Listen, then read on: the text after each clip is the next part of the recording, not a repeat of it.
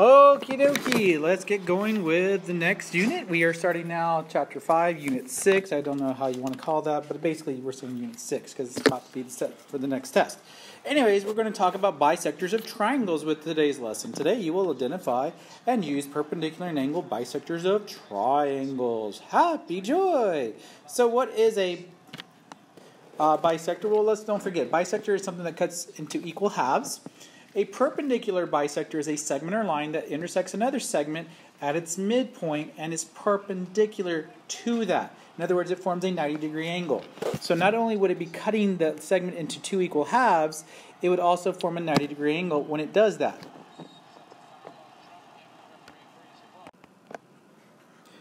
Okay, so let's look at this. Now, so there's two theorems that go with this. There's the perpendicular bisector theorem, which we'll look at. And basically that one says that if there is a point that is on the perpendicular bisector of a segment. In other words, point C here, okay, it is equal distance from the two endpoints. So since this is CD is a perpendicular bisector of AB, not only am I saying these two sides are congruent, I'm also saying that these two sides right here are congruent. So by saying that's a perpendicular bisector, I am now proving that those two triangles are being cut into two equal halves and basically become two congruent triangles. Anyways, moving on. And at the same time, we can say that if we know that these sides are congruent, then we know it is forming a perpendicular bisector. And that that is a perpendicular bisector. That's what this converse is saying. All right, anyways, moving on. So let's look at some examples. How does this help us? Okay, just go with my drawings because my drawings are never that good. So if I give you something like this, could you find, say, side AB? Well, because this is a perpendicular bisector, and I'm going to say do this in like a slightly different color. This right here, AC, is a perpendicular bisector. You can tell because one, it's forming the 90-degree angle, and two, these two sides are congruent. Then that means AD and AB are the same. And if AD and AB are congruent, then we know that AB is equal to 4.1 because they are congruent. Okay. Then from there, let's look at another example. Okay, so here I'm giving you that, oh, hey, look, oh no, it's algebra again. Well, again, we know these two sides are equal because this is a perpendicular bisector, cuts it into two equal halves. So then that means these two sides are equal or congruent, so I can set them equal and do, again, my variables to the left, numbers to the right, and I can easily find x.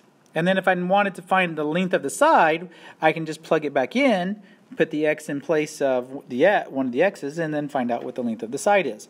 So here, like if I wanted to find RT, I could say 4 times 5 minus 7, which would give me 13.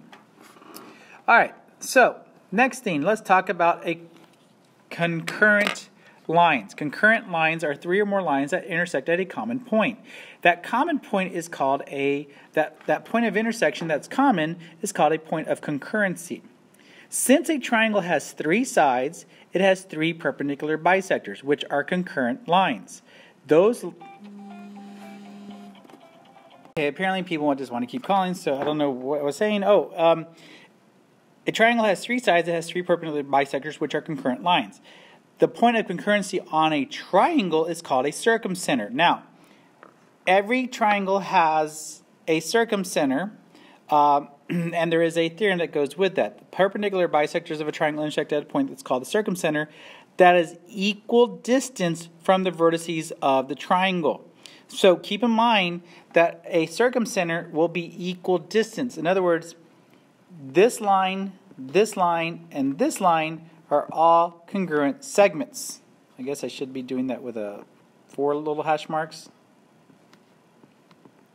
But they're all congruent. That's what that's saying right there. Okay? Now, that doesn't mean they all lie inside a triangle. Okay?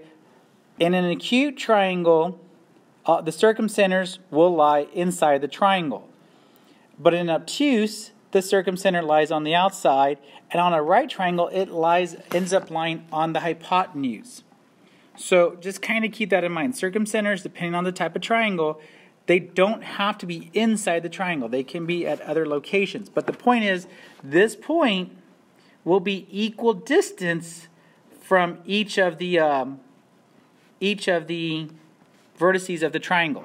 They are equal distance from the vertices. All right. So how does that help us, or what does that say? Well, we'll get to some examples about that stuff in a minute. Let's also talk about angle bisectors. Angle bisectors, again, are lines, segments, or rays that divide an angle into two congruent angles. Now, the thing is, though, with an angle bisector, the distance from, say, a point, any point on the angle, to the bisector is equal distance like that. So what they're saying here is that if you draw a line from a point on the bisector to points on the angle, it will be equal distance from the angle. Okay. Conversely, that if a point is interior, it tells you if a point in the interior of an angle is equal distance from the sides of an angle, then is the bisector of an angle. All right. So what does that tell us? How does that work? Okay. So here's an example, and let's say I want to find xy. Okay. So I know, because this is a perpendicular bisector, notice how it cuts into two equal halves, 41 degrees, 41 degrees, so those are the same. Then xw is 7, xy has to also be 7. That's it.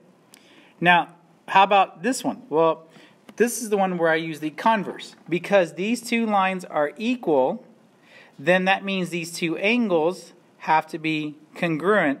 So if LKM is 37 degrees, JKL would have to be 37 degrees also. Okay, so finally, let's look at like one more example. Here they want you to find SP. Well, notice again, those two angles right there, MJS and SJP, are congruent. Since they're congruent, that means those two sides are congruent. If those two sides are congruent, then I can find the x's, set them equal to each other, variables to the left, numbers to the right, and then go from there, and then you can divide, and you would find out that x is equal to 4.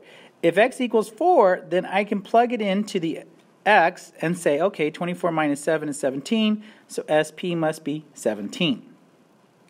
So that gives you a fairly good idea of like how to use these properties. And again, guys, that means you got to be studying these, because if you're not studying and you're not practicing, you're not going to learn this. The reason why y'all complain that this class is hard is because you're not trying to do the work. You just rather, it's easier to quit than to do. And y'all should try doing. Maybe you might surprise yourself.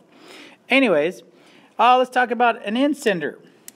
An incenter is, since a triangle has three angles, it has three angle bisectors. The angle bisectors are concurrent. Their point of concurrency is called an incenter. So there's a circumcenter and there's an incenter. The circumcenter is in reference to the point of concurrency for the three perpendicular bisectors, the sides, and the incenter is the angle bisectors, the sides. Or, I'm sorry, the angle bisectors. So, and again, notice that the incenters are all equal distance from the angle bisectors. I'm sorry, equal distance from the sides of the triangle. Sorry, I said that wrong. Anyways, okay, so what does that mean? All right, so here's one where we have an incenter. Okay, so point J there is an incenter. So if I wanted to find JF, well, I know that right there, those two sides, JF and JE, are congruent. If you look at JEA, that one right there, that triangle, that is a right triangle. And every right triangle we know has the Pythagorean theorem. A squared plus B squared equals C squared. So where I could say, okay, I can plug in the 12 and 15 and find A squared, which is 81. So that means A is 9. So that means JF is 9, because they have to be congruent. Now, let's look at another type. How about finding angle MJAC? JAC, if you would notice, is right over here, let me mark this out, JAC. So I need to find this angle right here. Well, I know those two angles right there that I'm about to do, 34 repeats, because those two angles have to be congruent, because those are angle bisectors. I also know that 32 would have to repeat. And then if I add those up, I would get that I'd have 68 and 64, and then that would tell me 132. Well, if I subtract, that means I have 48. That means this right here would be 48 degrees. Then you divide it by 2, and you would find out it's 24. So we pretty much have seen how we can practice this, and that's really about it. I'm not going to go any further because it's kind of long as it is. But anyways, thank you so much for your time. Please ask questions. Please do the work, and you might surprise yourself on how well you're doing. Thanks so much for your time. Y'all take care.